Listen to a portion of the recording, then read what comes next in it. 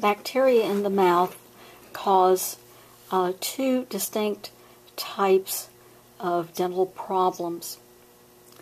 One is decay.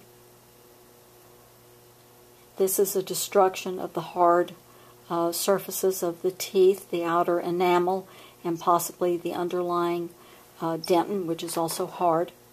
Severe decay, of course, can lead to the death of a tooth and could ultimately cause the tooth to be extracted, or would require root canal treatment to try to save the tooth. So decay attacks the tooth itself. Tooth decay is due to the interrelations of three factors in the mouth.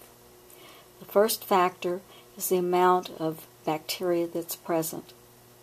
Bacteria produce acids and enzymes that attack the tooth structures and cause the breakdown of the enamel and underlying dentin, and you know that as a dental cavity. The more bacteria that are present, the more likely a cavity will form. The second factor, though, involves the hardness of the enamel. The harder the enamel, the more resistant it is to attack by bacteria.